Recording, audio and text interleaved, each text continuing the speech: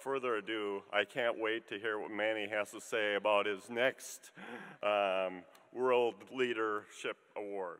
So Manny, please.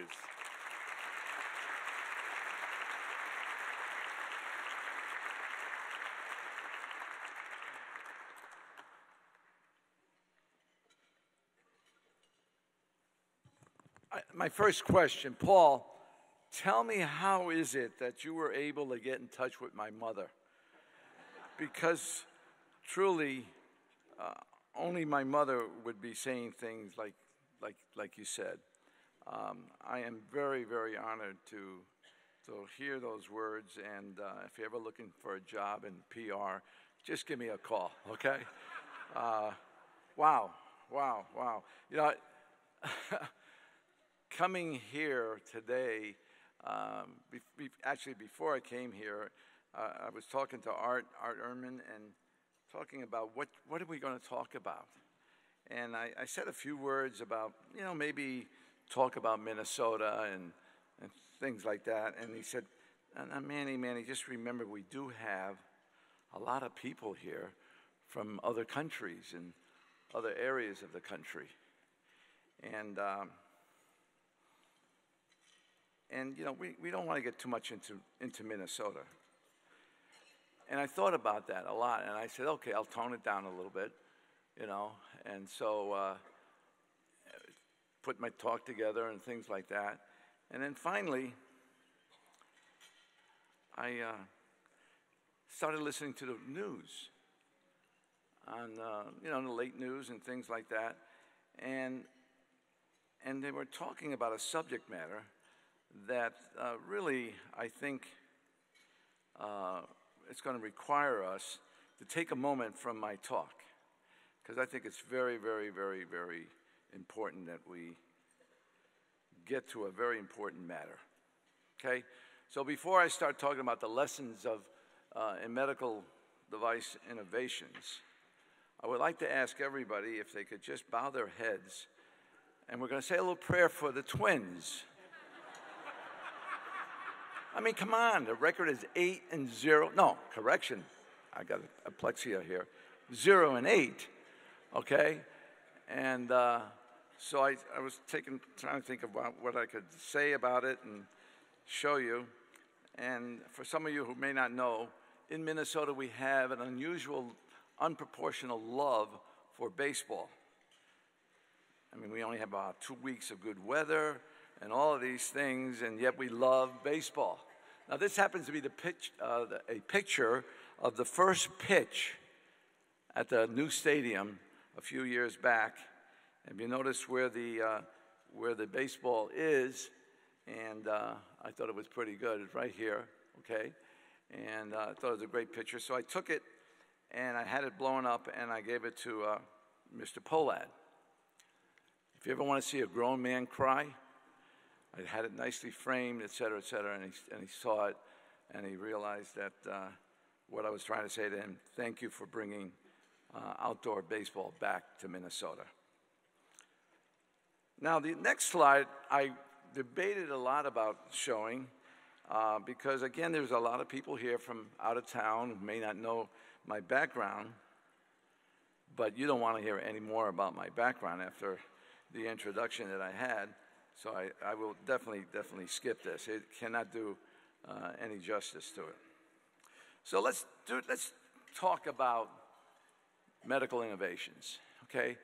And you are sitting in a spot literally just a few hundred yards away from where it all began. Could you imagine trying to do open heart surgery before we had heart-lung machines and things like that? Could you imagine being a surgeon in which before the noontime, you may have lost 1 or 2 or 3 kids before you even got to lunch, okay? Those were all the things that started here. Those were the innovation started, but the first lesson that you have to know about innovation is what I like to call persistence. So let's just talk about a few things, as my computer is giving me a hard time here, okay? So we go back to the early 50s when Dr. John Lewis was working in hypothermia. And I always laugh at the next slide here because, again, where else can you talk about hypothermia than in Minnesota? Okay? And I'm always amazed that when they were doing the first open heart surgery, if you take a look at this picture, and 11 people in the OR, not the typical 2 or 3 or so. And I noticed the gloves on these girls, the nurses, big, heavy, thick rubber gloves. I mean, all of these things sound so crude today. And of course, the first one was hypothermia that Dr. Lewis did back in September of '52, in which they took a child and would put him literally in a big, large pail, a water pail. They used to use a different term, trough or something like that. Fill it up with ice and try to work on a child. But they were able to do it. They did Jackie Johnson, age 5, sent her home 11 days later. And today at 69, she's still living in Florida. Then comes the other pioneers. Clarence Dennis, University of Minnesota. And he was working on a heart-lung machine.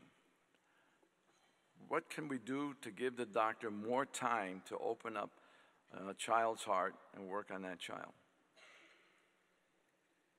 So he developed the open heart surgery for heart-lung machine.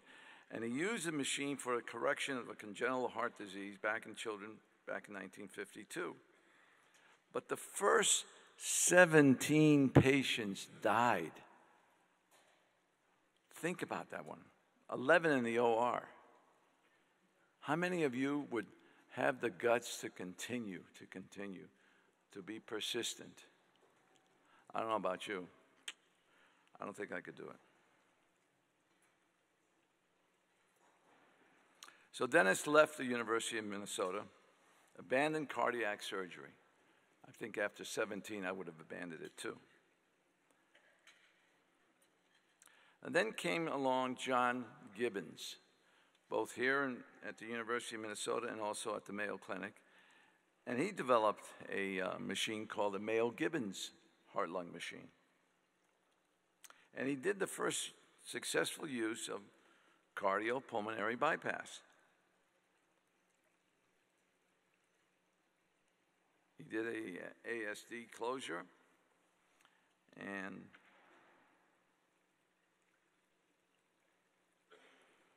but he was unable to repeat that. Okay, all you guys working on innovations, new products and stuff like that, you know, how often do you have to keep going back and back and back to try it again and again and again? And all I'm trying to say here is some of our early pioneers who didn't have many of the tools kept at it. Now, he was unable to repeat this success, operated on 4 additional patients, and they all died. So he abandoned the pursuit of cardiopulmonary bypass. He left cardiac surgery, died playing tennis. But this is the first lesson that I wanted to talk about. Persistence. None of these things would come about, success come about without the persistence, as our friend Mr. Churchill used to say, never, never, never give up. Enters C. Walton Lillehei, probably one of the most controversial individuals who ever want to meet, whoever did surgery, and he came out of the University of Minnesota. I am one of the very, very fortunate individuals who knew him personally, did a lot of work with him personally, and he was truly a great friend. So he goes to work in the lab, as we all did at one time or another, But he comes out of the lab with probably the most controversial idea ever. He says, why don't we do bypass surgery using a living organ, a living animal? This morning I was talking to a young lady who was born in Wisconsin, who is recently received a PhD here at the university.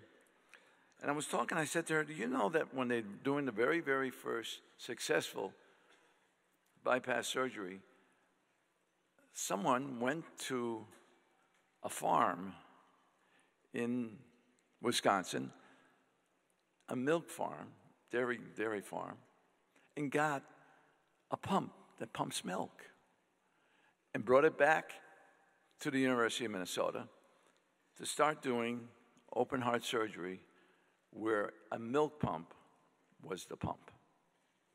In this early sketch, we see that Dr. Lillehei was saying in the animal lab, why don't we use two animals, one a recipient, the other one a donor, in which the donor is the heart and lung for the recipient. And as you can see, right over here, right about here, there's the pump. So Walt went to his boss, Dr. Wagenstein, chief of surgery at the time, at the University of Minnesota, back on the night of March 25th, 1954. I don't know what you guys were doing. Many of you, of course, weren't born. What the hell was I doing in 1954?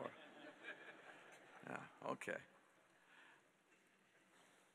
And he wrote a little note to his boss, and his boss wrote him a little note after he had requested permission.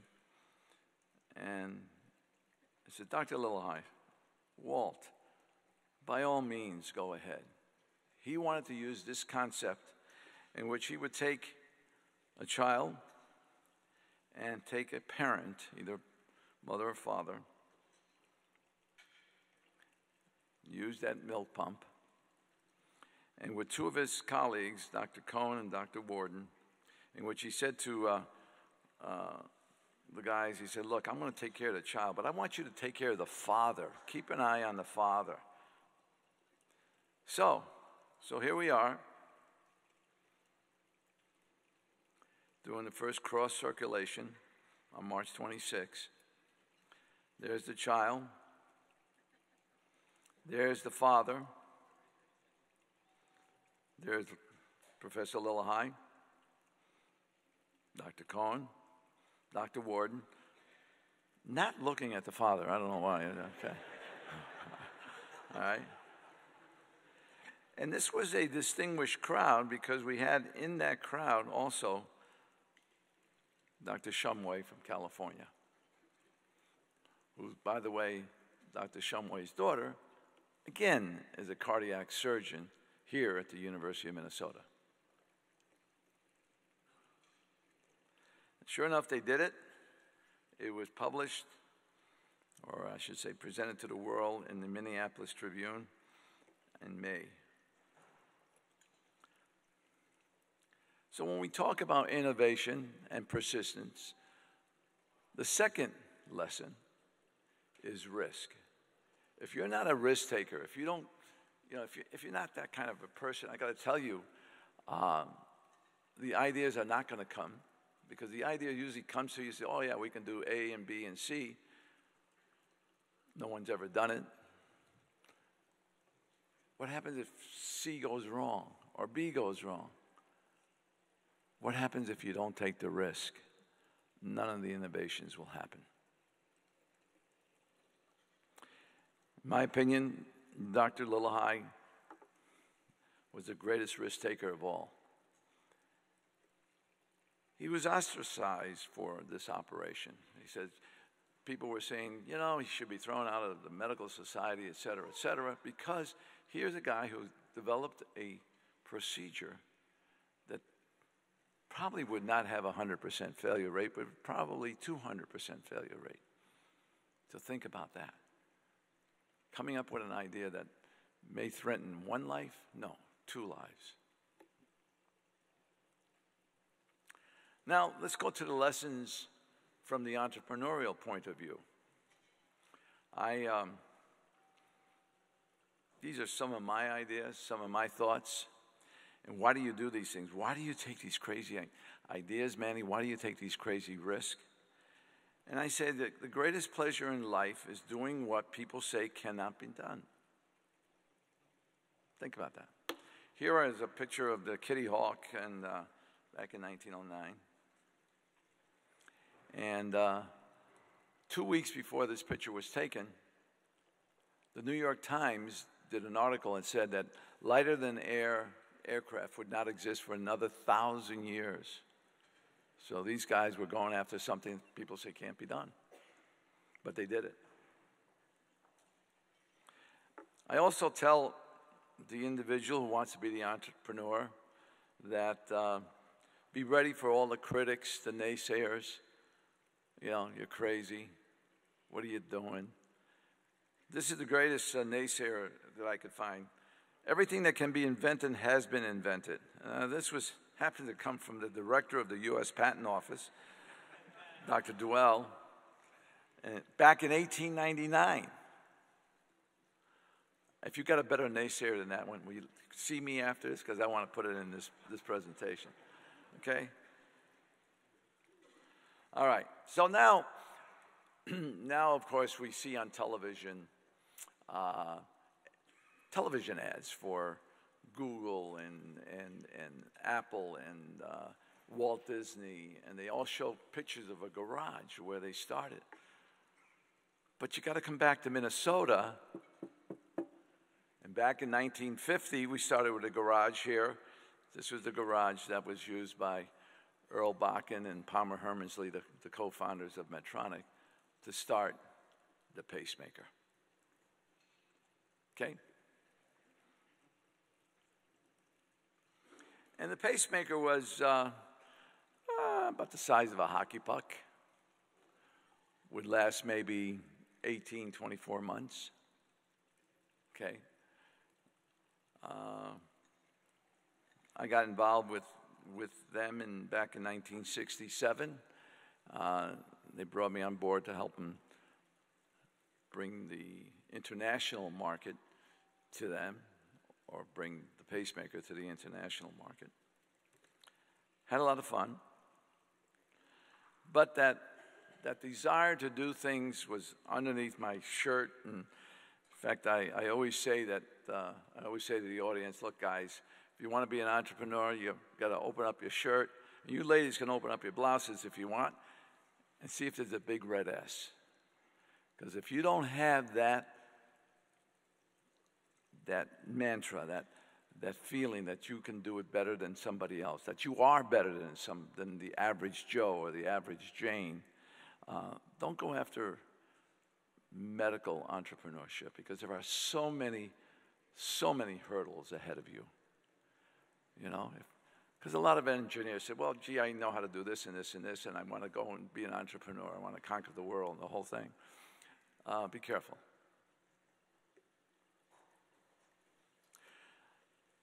So back in '72, when these pacemakers were the size of a hockey puck and were lasting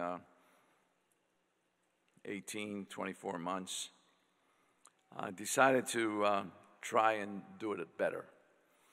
I came along and I was saying to people, gee, I'm going to make a 10-year pacemaker. And again, they were saying, Manny, you're crazy. No way. It cannot be done. And I said, why? And they said, well, because Medtronic and Cordis and a few other companies overseas have been trying for years, and the best they get is about 2 years. So a 10-year pacemaker can't be done? No, it cannot be done. Well, we made it. We did one. And we changed the way we made pacemakers. We hermetically sealed everything. We used hybrid technology. We used a different power source, a lithium power source. We used redundant circuitry. We used a whole bunch of different things that we did that no one had done before. And we ended up with a pacemaker, and they were right. It wasn't a 10-year pacemaker. It was a 40-year pacemaker. My first pacemaker ran for 40 years. My mother's pacemaker, which was this one, lasted 35 years, okay? And then eventually we were able to make them smaller. And also the same technology was used to, for the first time, create defibrillators. Now, the next important lesson, you can't do it alone. And I don't mean, okay, you're going to have a staff of people and all that sort of. I know that. You definitely cannot do the whole company by yourself. But the technology and the innovation and the designs, you got to bring in people to help you. I've been extremely fortunate to have people help me. And they call me up, Manny, what are you doing today? Well, I'm going to be at the lab. Can I come into the lab with you? And things like that. In the upper left-hand corner, okay, we have Walt Lillehei. We have Dr. H. David Freeberg, who was one of the first electrophysiologists of importance in our country. We have Bill Greatbatch, the guy who invented the very first pacemaker, and then went on to develop new power sources and lithium power sources, working with me. We had guys from all over the world coming in to see what we were doing. Sidvark, first stent, okay? Christian Barnard, who, by the way, if I can find my pointer again, there we go. Right here in the middle here, Christian Barnard, who came out of the University of Minnesota, the guy who did the first heart transplant. Started here at the University of Minnesota. He also did some work with Dr. Shumway out in California, but came to study under Lillehei here. Billy Cohn, Texas Heart. So people will come and help you if you ask, or even if you don't ask. For me, I was very pleased and privileged and honored to have two of the greatest innovators, Walt Lillehei and Dmitry Nikolov. Dmitry comes to me one day and says, Manny, why don't you do a heart valve? Heart valve. I don't know. I'm sure there's a lot of you guys out here that have worked in pacemakers. You've been either salespeople, engineers, run some of these companies. And there's one thing about pacemaker that's terrible. The bad thing about pacemakers. You get addicted to them. It's a product in which you go into a hospital and there's a patient that's blue in the face and the whole thing, and then all of a sudden you put in a pacemaker, you make a connection, and within 10 seconds you already see in front of you the results of that work that you just did, that you invented, that you developed, and things like that. And then if you had a boss like I did at Earl Bakken would never let you go home. In the early days, you go to work early in the morning, blah, blah, blah, it's about 5 o'clock, the family's waiting at home for dinner and stuff like that. No, we are going to have another training session tonight and the whole thing. And pacemakers become really inside of you. You think and you talk about pacemakers all the time. So anyway, I never learned about heart valves. I'm sorry. It doesn't go click, click. It doesn't, it's not electrical. I didn't know anything about it. So Nikolov comes up to me and says, Manny, why don't you make a heart valve now, because we've done the pacemaker. I said, yeah, okay. So he introduced me to heart valves, okay? And at the time in 1972, there was a lot of them, but they all failed. They would make a lot of noise. They would break. They would clog up. They would wear out, things like that. And all different designs. If you were a heart surgeon in those days, you wanted a heart valve named after you. So I started learning about heart valves, and I was amazed that they would actually take out an organ out of your body, make a hole, cut out this heart valve, and I remember the first time I followed that little heart valve they took out, and immediately, boom, dropped it into a garbage can, into a little garbage bag. You know, the scrub nurse has a little garbage bag, and it was gone. And what was left behind was a hole. Now, I know to a lot of you, so what's the big deal about that? All right, Manny, so they got the hole there. All right, what's the big deal? Big deal is when the first time you ever seen it, okay? And then you invented a product that was going to be used for the first time, never proven in the body, maybe in a couple of dogs or animals and stuff like that, and you were going to put it into that hole and realize that if it failed, for sure we had a problem. So that's why I always look at that hole, because I remember the first time we did the St. Jude valve, first implant with Dr. Nikoloff, here at the University of Minnesota. By the way, there's a word that you never want to hear in the OR. You know, many times you hear sometimes you hear music, sometimes you hear a lot of language, but the word that you never want to hear in an OR, that's the word, uh-oh. Okay? And that happened to me when we were doing the first St. Jude valve. Okay? In fact, we heard it twice. How many of you work for St. Jude? Okay? These are true stories. First one. Okay? We got the hole. Let's get the valve. Uh-oh. It's the wrong serial number. The serial number actually was written wrong on the package. So I still have that label at home, and I got a line going through the wrong serial number, and I wrote in the correct serial number. It's going to be a long day today. All right, so I finally put in the valve, and then as I'm kind of going out of the OR, you know, everything's kind of finishing, and I'm turning out to go, all of a sudden Nikoloff says, uh-oh. Wow, okay, what's happening? Well, it's a minor problem. The gradient, you know, when it measures the blood pressure between the valve and stuff like that. He said, Manny, this can't be. I said, what? Well, the gradient is a negative gradient. That can't happen, by the way, okay? But rather than saying that can't happen, I just said, Nick, I told you it's a great valve, okay? So anyway, we did solve it. It was that the machines in those days to measure gradients were not set low enough because most valves had a high gradient even after you replaced them.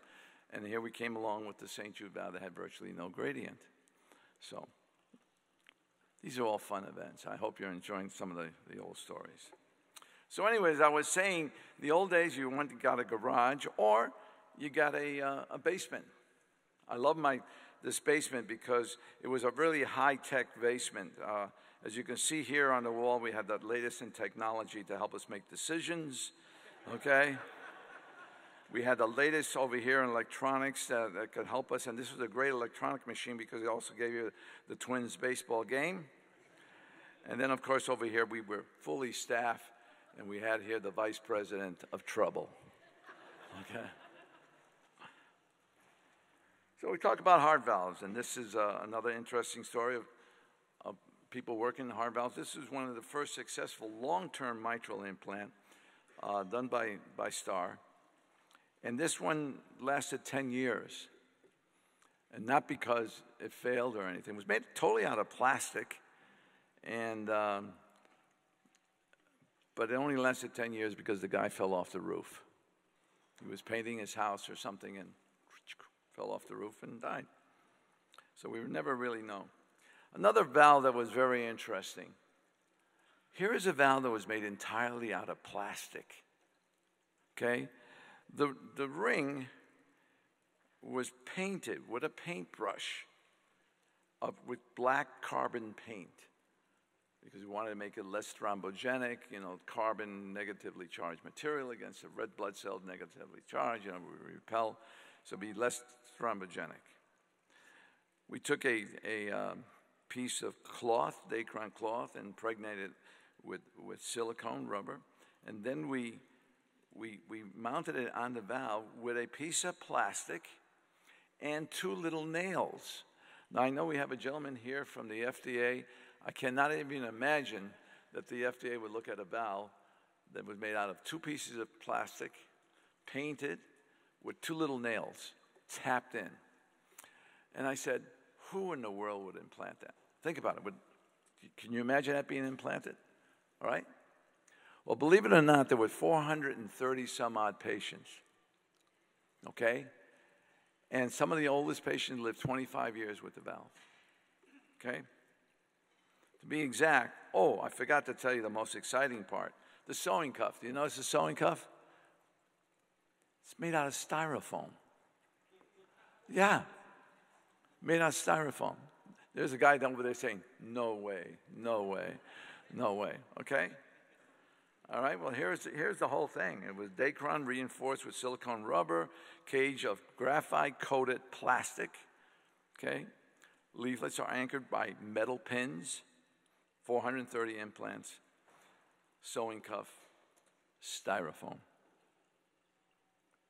Then the valves evolved into single disc valves. We also started seeing the advent of porcine valves. And I remember that at one point in history,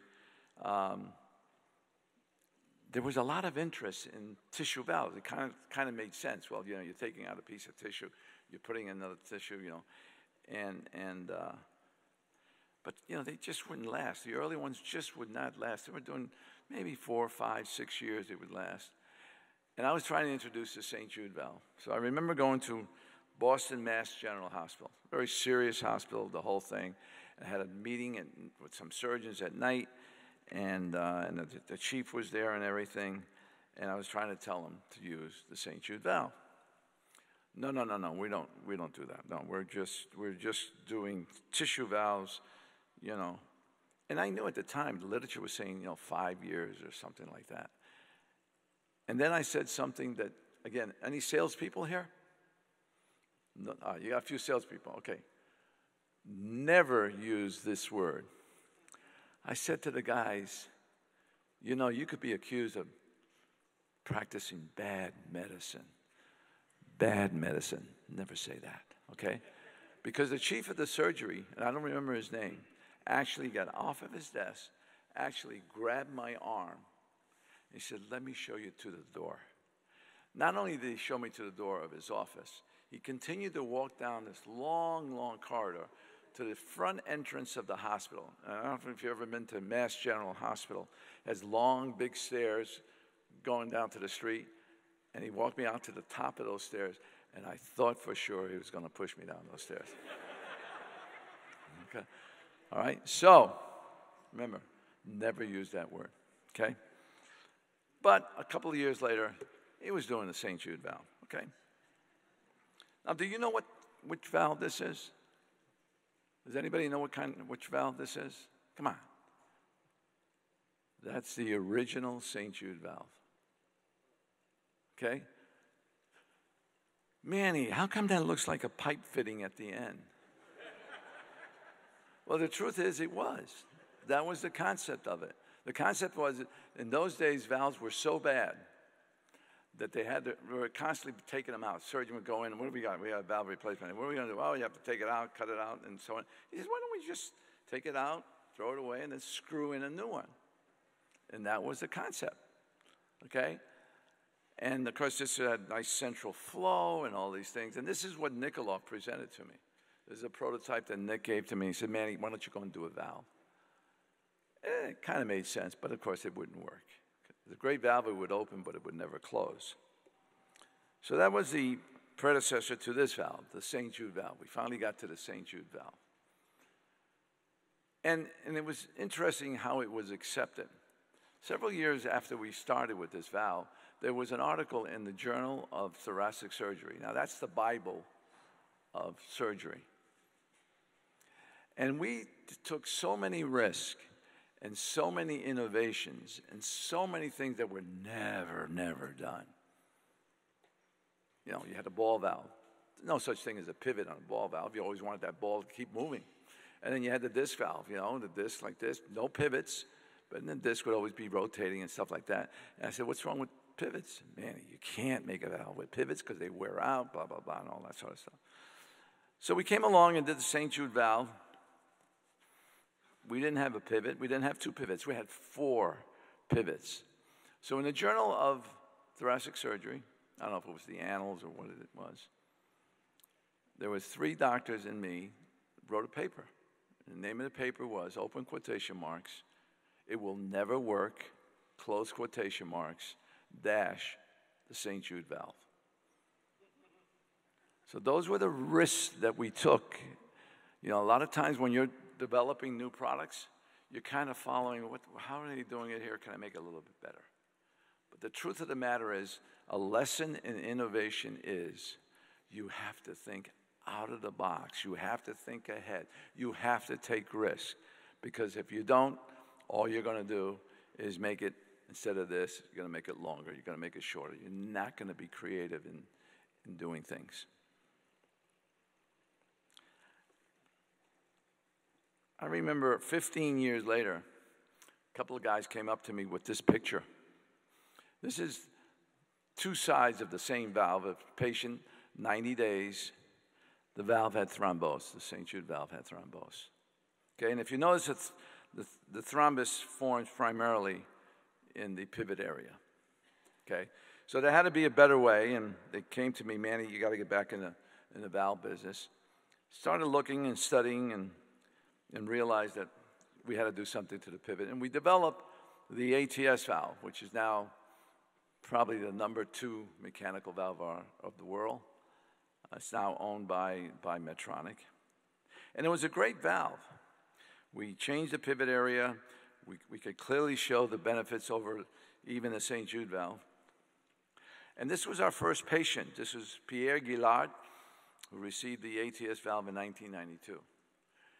And I always said this is the greatest valve in the world. And to prove it, I took a picture of him 10 years later, and he just looked great.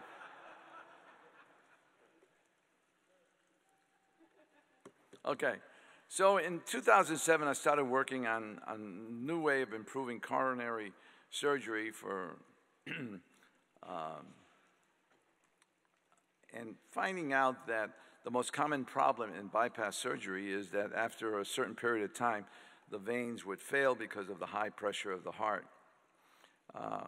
So we developed a method by which we would take these veins that unfortunately would dilate, have a lot of problems, and would cause scarring or hyperplasia, and it would start to close down.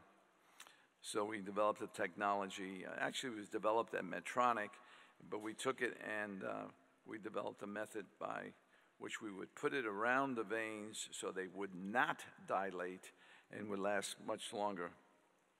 In fact, here's how they would look in an animal.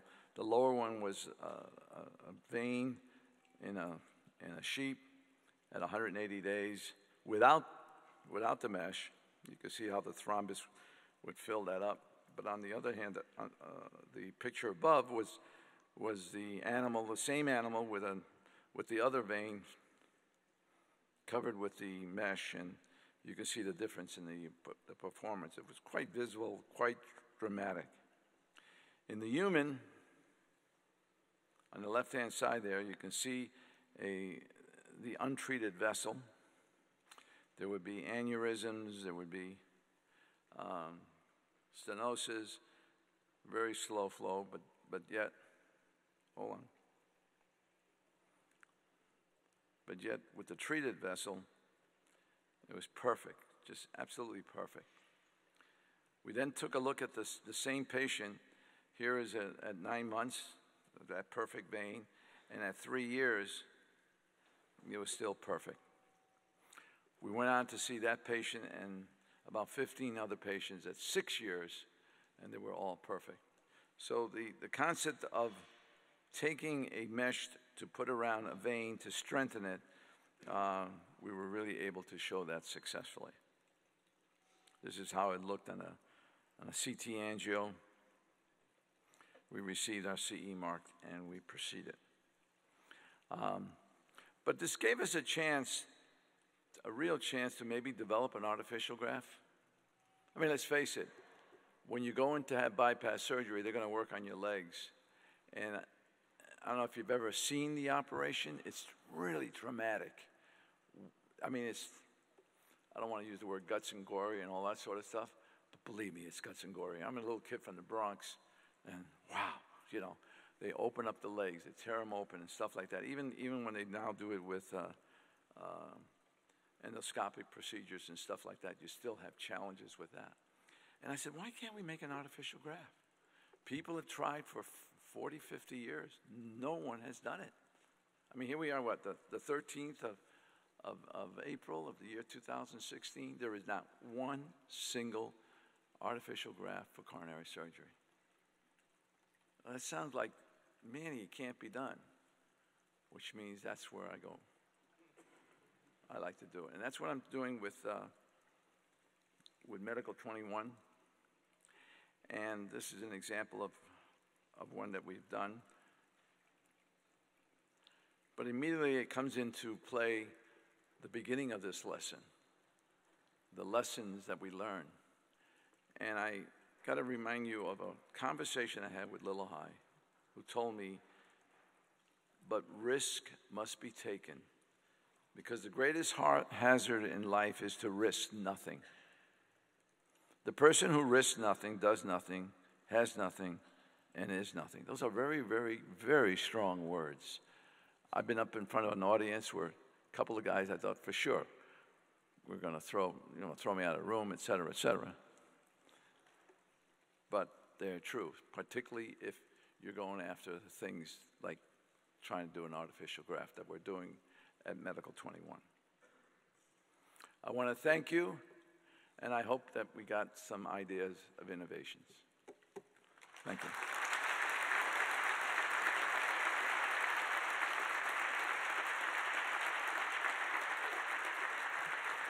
Hopefully you can stay up here and Sure. we have time for some questions.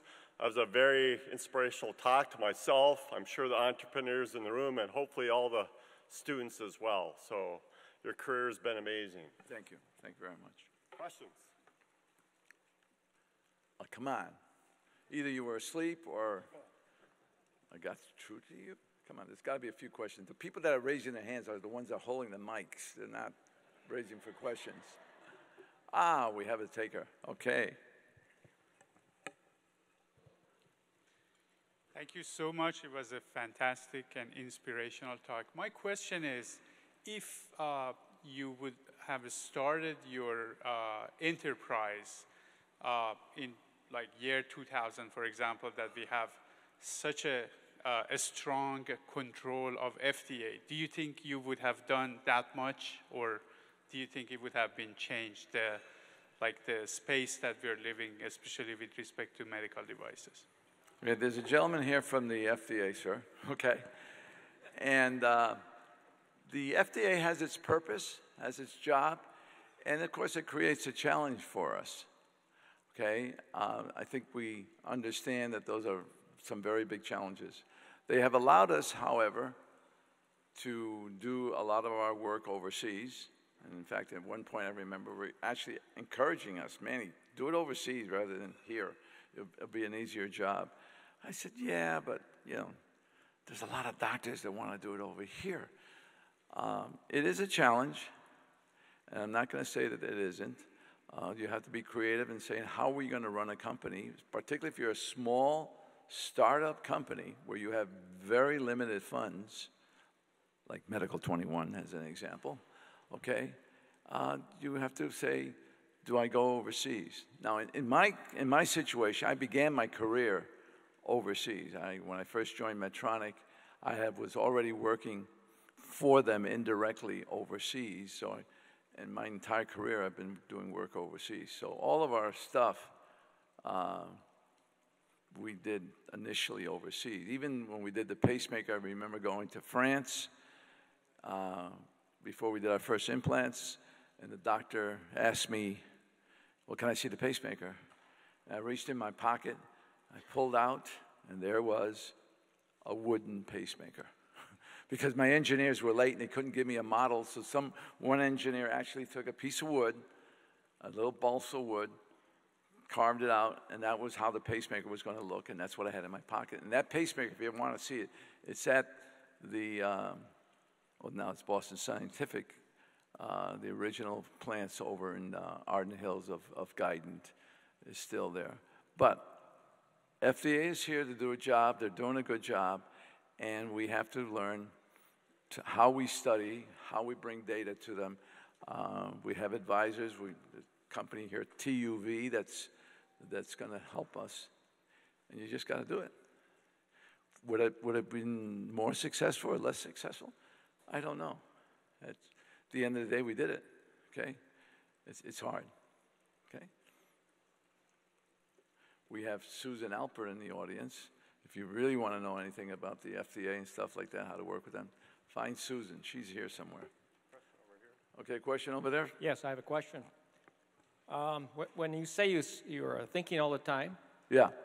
how do you sleep at night? How do I sleep at night? Yes. You know, I think I sleep pretty well. But I do get up early in the morning, and I start.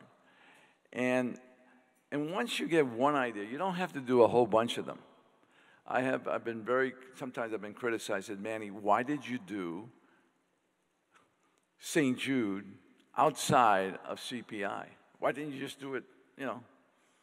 And I remember when talking to Nick, and he said, Manny, why don't you do a valve? And I said, really, what do you want me to do? He said, I want you to do a valve inside of CPI. So I went to the other guys, and I said, hey, guys, why don't we do a valve? Nick, our friend, wants us to do a valve. And at that time, at CPI, we were open 24 hours a day. We had 3 shifts. The lights were never turned off. We had the third shift was just to clean the floor, empty out the toilet, you know, and empty out the baskets and stuff like that, and put new components on the production line, because we had 2 lines of production, and the third line was just to clean and recycle. So one guy says, we're going to do a valve. I said, what are you talking about, Manny? We don't even have time to go to the potty. Okay? So I said, okay, well, then if you don't mind, I've done my thing here, so I'm going to do that. And it's separate. And I've always believed that keep your ideas, and if you got more than one, do them one at a time, because always your prime product, the one that's paying the light bills, the one that's paying your staff, will always receive the most attention. It's the baby but the new one will suffer. Now, when you're doing a heart valve, you got to have full attention. Now, how could you give it full attention when you're doing CPI 24 hours a day? So that's why I do it separately. And so you asked the question about keeping it on here. You know, just do one, do it, and then then you do the next one. I don't do 2 at a time. Art. Manny. Yes, sir. Yes, sir. My guess is that Medical 21 is going to get money. Yes. Right?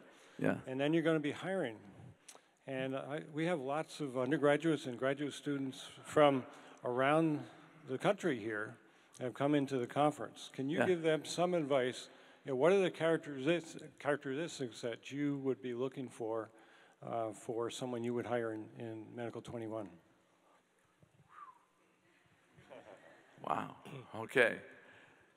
One of the other things that you'll learn about me is, doing it one at a time. The first thing I got to do is raise some money. Then I will have a very minimal staff. I've already identified the staff because they've been with me and they want to be part of it. But then as we start hiring, we'll have a few, and it'll be a while. I mean, right now I have to do my animal work first, okay? And then we have to do our human work, and it'll be primarily overseas, okay? Engineers, I could use a couple of more engineers for sure. Right now I could for sure use some administrative person to help me because I'm doing everything right now by myself. I don't know how to answer that question, Art. I mean, we just go along and we... What recommendations would you have for Oh, the students? the students. Okay, I do have something. Okay. I always used to teach students, you know, sometimes the father, the mother would say, Manny, will you do me a favor, talk to my daughter or my son who's getting out of college of what to do, you know. And I would always say, all right, you know, get a job at Medtronic or St. Jude or one of the bigger companies and learn something, and then maybe someday you can do, you know, you can do it on your own. You find out what you want to do. I don't say that anymore. What I now say is I like to get the student around the end of sophomore year, maybe the beginning of junior year, and I said, if you find something that you like in the field, in the lab, and wherever you're doing it, grab that, put it in your soul, stick with it throughout the rest of your bachelor, and then if going to master's, etc. With that, and make that your pursuit of happiness. Go and just do that.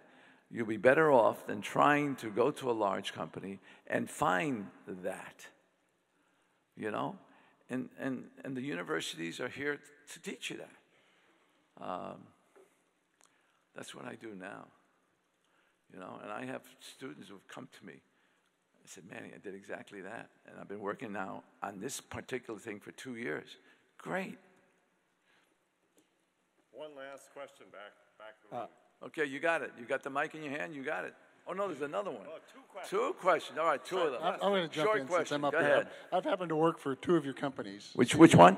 CPI and St. Jude Medical. Okay. So thank you for everything you've done both locally and nationally. Thank you. And so when you start so many companies, you kind of run out of ideas and letters. Can you tell the backstory on how you named each of the companies?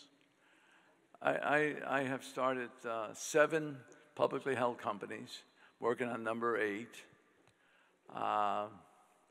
which is a challenge both technically and also financially to do. And run out of ideas. I got at least 3, 4 companies in my brain right now I could do tomorrow morning, if I get drunk or something, I don't know.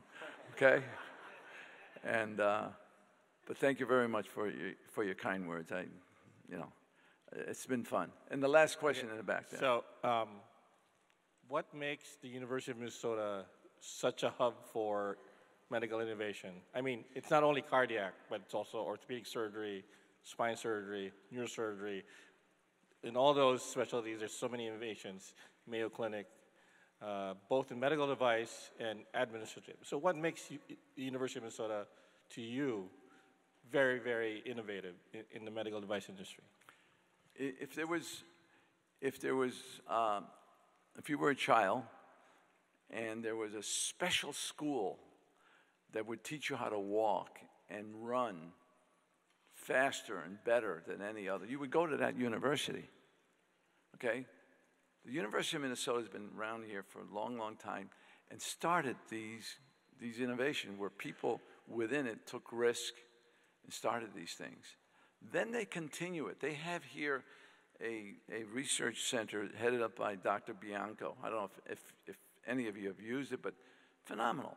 I personally have said that many of the medical companies in this town would not exist if it wasn't for the work that came out of that lab, you know, and they still do it, and they still do it. I know that if I need some animal work, I mean, there's a lot of places I can go to these days, okay, but Dick and his group, I go to him, I say, okay, all right, Dick, can you do this? Can you do that? How much is it going to cost, et cetera? Are you competitive with the other things? And that's a different story, okay, altogether, because there are some good sponsors here, Surpass being one, and then there's another gentleman from Montreal that I was talking to, Francois. I'm sorry, I don't remember the name of your company, but it's here, okay? And you know, these are people that will help you do your original animal work. But why Minnesota would be a better question. Why Minnesota and not just the University of Minnesota? And that is because we had the industries here. We had the computer industry, Control Data. We had the healthcare industry. A little company called 3M used to be the biggest medical company in the world at one time, okay? Then we had the financial. I mean, you had the Craig Hallens, the Piper Jaffrays, the Dean Witters, all were Minnesota companies that had money to be made. Okay, you had the Honeywells. Then you had all those people who invested in those things, made money, and then they say, now what do we do? Well, we put in a little company called Medtronic, that makes money. And then a little guy raises his hand, a little kid says, I need some money to start CPI, and we raise money. And so this became the mecca for medical devices because of the school, because of all the different industries, including the financial industry that helped do this. Thank you. Thank you so much. Thank you. Great talk. Thank you.